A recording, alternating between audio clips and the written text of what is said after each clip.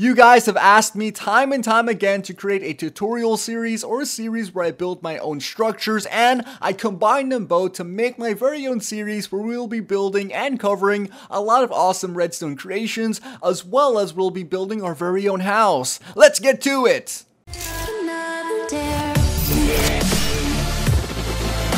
Hey, what's up guys? My name is Damien and welcome back to another Minecraft video. Today we're starting a brand new mini-series where I'll be building my very own redstone modern house. Now guys, I read all of the comments and a lot of you asked for these tutorials on the redstone smart houses. Unfortunately, if you guys are not familiar with my channel, I don't actually build these structures. I just showcase them and share them with my audience. That way you guys can enjoy it as well as, of course, enjoy the maps that I like myself.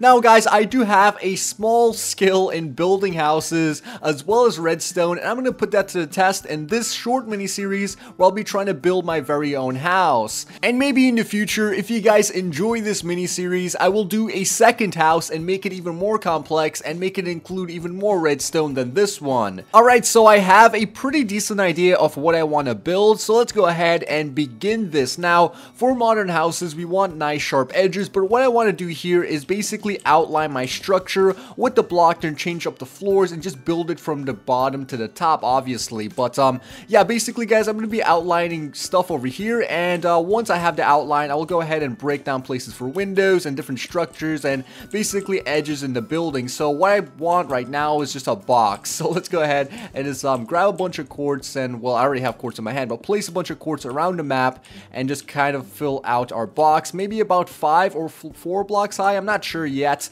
but we'll see in the future. Like I mentioned, we're basically building it from the ground up, and then we'll put our roof on the end of it. Alright guys, so my goal in this video is possibly to finish the floor or the base level, and then maybe add in some redstone doors and just a few bit of redstone that we could, you know, just get the map started. Alright, so I have the outline for my building. Let's go ahead and add some variety to these walls. Now on the right, I want to add in a huge glass window, and I'm going to go ahead and break out the blocks that I need and then add in that design. Now guys, just follow me and kind of stick with me as I try this out. Now on this end, I basically would add glass, but on the outside, I want to add in some oak wood slabs at the top section of our blocks and just bring it out and extend it all the way to the end, and possibly we could extend our house as well. So let's go ahead and maybe break one off, there we go, and add in a block of quartz over here. That way it has a straight edge for us to kind of wrap it around. Alright, pretty cool guys. Maybe I want to bring it back one more so it's not kind of extending throughout the entire building, and maybe on this side we could add in our kitchen since it has so much exterior lighting. Alright, so let's go ahead and extend the top part. There we go. Pretty small window, but on the inside you can see that it will look a lot better. I'm not sure if I want to put it at the bottom or at the top, but at the moment I'm leaving it at this level, and then we could go ahead and fill it in with our stained glass. At the moment I believe I'm using the light gray stained glass, and maybe in the future you guys can suggest a different color, but at the moment I am playing it safe and using this color just for the sake of adding in the structures at the moment. So there you have it guys, my section of this wall. It does not look that amazing, but in the future I'll be adding in other decorations. Of course, you could suggest your own ideas and I will implement that into the map. That's what the series is all about guys, hearing your ideas and implementing it into the building, as well as learning how to build a proper redstone modern house for myself. Alright, so at the front I would basically want to have the kind of roof lowered down, there we go, and possibly cut out a larger door. We could go ahead and break that sign and maybe add in some glass in the corner. So let's go ahead and just use our gray stained glass yet again just for a buffer. And also I actually wanted to build a house using a resource pack, and that resource pack was supposed to be Flows HD, so it's not too late just yet. Let's go ahead and select this resource pack and then see what it actually does to our structure. Alright guys, so as you can see, it does change a lot. I know when I'm using regular Minecraft and I switch texture packs, it's a little bit different on the eyes, but you guys can get used to it in just a moment. And I think it just looks a lot better with the texture pack, to be honest. honest. It's very dark, but we'll get used to it as we progress throughout the, series.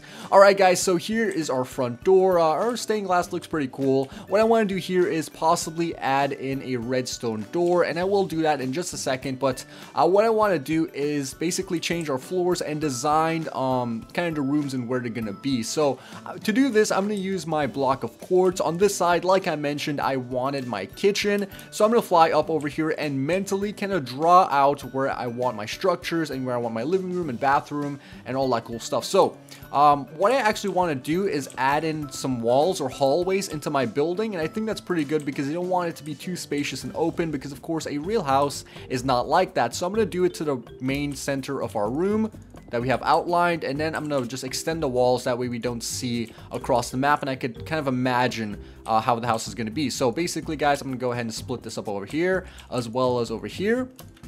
And then I'm going to actually have my bathroom connect towards my bedroom. So what I want to do is actually not have a door going in that direction, but blocking this off.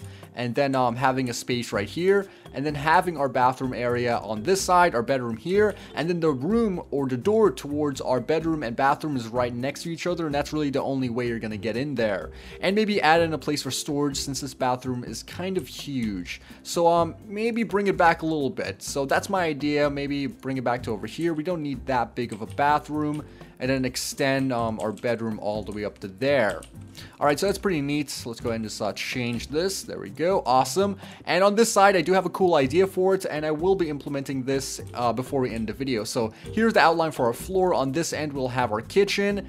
And I want the kitchen to maybe wrap around this area, like over here, and then have our living room kind of next to the kitchen, because I love just having the kitchen next to the living room, because I can just get up and get a snack whenever I want. So I want to have like the outline over here for the kitchen. There we go. Awesome. And then our living room TV could be right over here. So as you can see, I'm just placing it on blocks so I can mentally picture where I'm going to put stuff. And then we could get cracking at it. Alright, so guys, there we go. We have the outline for our building. Pretty simple. We'll add in modifications and whatnot, and kind of fill in all of this white stuff with actual decorations and blocks. Now, I do like the carpet at the center, but I'll, of course, have to change that. Maybe add in various different colors. Now, I'm looking for 2 colors, guys. If you want to help me with that, tell me in the comment section down below. 2 colors that mix very well together, that are not too harsh and that are not basic. Maybe like a light green sand color or red sand color, as well as orange or something like that I can implement to the house, and that also fits together. So they have to be complementary colors, say like yellow and blue. But anyways, let's go ahead and move on to this section of the map that I wanted to edit, this house, and what I wanted to add on this side was a indoor kind of waterfall stream thing, and basically it's like a line of waterfalls that kind of extend throughout the room, and I think they add in some very good scenery to the building. So basically on the outside, it's not going to look that good, but this is for the interior of the building. Now at the moment, I want to build this out of the light gray stained glass blocks. That's quite a mouthful, but yeah. So basically guys, I would have glass on either end of this. There we go. Awesome. And that way I could see the water as it's falling down. And actually I want to break the block at the bottom as well, so the water doesn't kind of stop right over here. It has a nice flowing pattern. So what I want to do is just bring it up to the top. There we go. I'll connect these tops and then have kind of glass surrounding the area. So I'm not sure what block is going to go over here, though. That's actually pretty confusing. Okay, so basically I want to just place down glass in this area so we can see the water and, of course, protect our room from getting flooded, and also be able to see it from the outside. Alright, so I skipped a little bit ahead because I had to solve this problem on my own. I added an extrusion of the building, which basically, kind of has the glass kind of tucked away on the inside. I added my waterfall, as well as I kind of made it so the pillars are blocking the view from the inside. That way you don't have a direct view of the exterior of the building, and it makes it quite nice. Yet again, I used my gray stained glass to kind of block that off. If you guys have another suggestion, you can tell me in the comment section down below, but I think it looks pretty cool from the interior and the exterior, and it just adds in a nice bit of variety to our building. and we of course extended it quite a bit to the left. Alright guys, so as you can see on the front, I did knock out the places for my windows, and that's where it's going to just have a huge area where you can see in, have a lot of natural lighting, and just make it modern and cool. It's going to be tucked away by another extrusion, but it's still going to be pretty nice. Okay, so for the front, I really don't have anything too special planned regarding the windows, but I do have a lot of stuff for the exterior planned out. Alright, so what I want to do is just fill this in. Yet again, nothing special, just some regular plain old glass planes or stained glass planes, and then we could go ahead and work on the exterior of the building as well as possibly the interior, which I think is going to be the last part of this video, so it really doesn't matter at the moment. So as you can see, the building is coming together quite well. Now before I end it off, I want to do a bit of redstone, and that's going to be the front door. And this is going to be pretty simple, guys. What I want to do is just place down 2 sticky pistons over here, then place some sand, there we go, and then have this kind of push up and create our redstone door. And we do this by maybe using another block to kind of activate that. Let's see, we could go ahead and place a redstone repeater over here, add it to possibly 3 or 4 ticks, I'm not sure what that is, I believe it's 3 ticks, and then add in some more blocks at the top. I believe it's 1 over here, there we go, awesome. And then we bring this down right over here, and then we place redstone powder over here at the top, and then bring it around here. Awesome, and place 2 redstone repeaters. And then also kind of, God, there's barely any space in here. Bring this up over there. And then I also need some other things over here, which I can't even remember. Alright, so I kind of want to outline the structure. There we go. So our button has to be at the top, which is going to allow us to open up the door. So I'm trying to make this in a very confined space. And I want the button to be right about here, possibly. It's kind of hard to see. Maybe right over here. And let's go ahead and just turn off the rain, because that is quite annoying. So what I need to do is actually, bring it down over here, because there's no way I could, put it up to that level. Place a sticky piston, there we go, and then grab ourselves a redstone block, and then have this area kind of extend down to this block. So there we go, guys. We can just put our redstone right over here. Alright, so right over here, we want to place in a very complex kind of dropper system. And what I want to do is just break down the blocks over here, look above me, place down 2 hoppers that are kind of extended downwards, get out of this area, replace our blocks, destroy the top hopper, have one facing my direction, which is towards the sticky pistons, and then have one facing up. There we go, and then have a hopper kind of connected to this one area. Alright, so I think I did that properly. I'm not too sure, but we'll see how it works. We need a comparator, I believe, right over here, and then we need to have like a redstone signal going towards this block.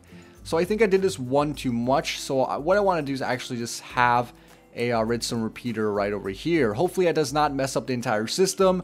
But yeah, so let's go ahead and test this out, guys. I basically need to go back up to the top, hit this button, and then oh, actually I forgot one more thing. We need an item kind of inside the sticky piston. So what I want to do is just, place in any old item. I could just place down my cyanide wool, and there we go.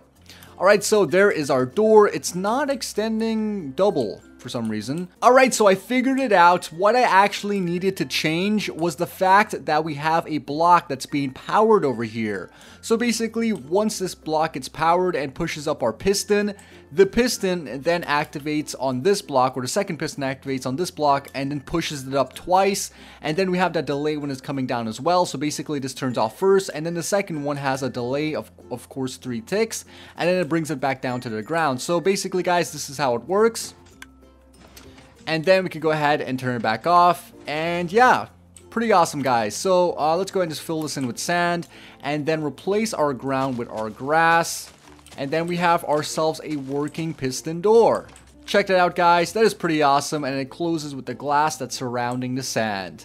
So there you have it, guys, episode 1 of my series where I tried to build my very own redstone modern house. I'm pretty satisfied with what we got to do today. I added in my interior design, or my plan, as well as I have some different decorations on the windows and my very own redstone door. And that's my first bit of redstone, but hopefully in the next episode I get a ton of suggestions and a ton of new ideas to make the next episode even better.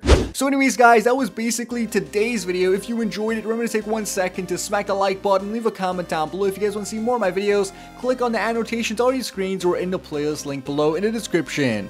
This was Twiistz, and I'll see you later.